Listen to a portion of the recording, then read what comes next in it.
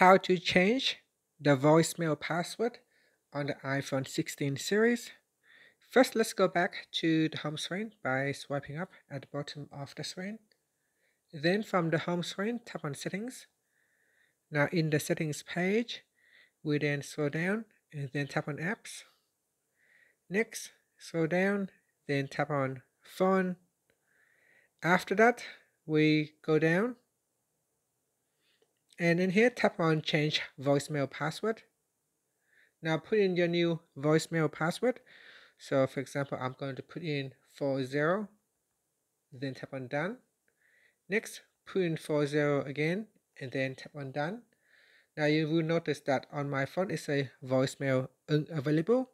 So for these settings here, depending on your carrier or your network provider, this may or may not work because your network provider may place a restriction on your account and will not allow you to change it via the phone.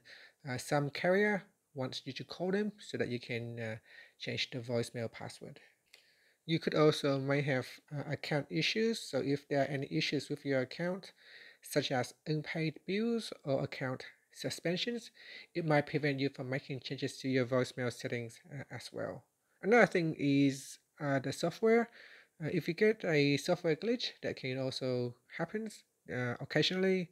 If there are glitch on your system, you can try to restart your device. So give that a go. Just restart the device and then go back in here and change the settings. Or perhaps maybe you need to update your phone and see how that go. But generally, if you cannot change the password in here, this is because you have a restrictions set on your device. And that's it. Thank you for watching this video. Please like and subscribe to my channel for more videos.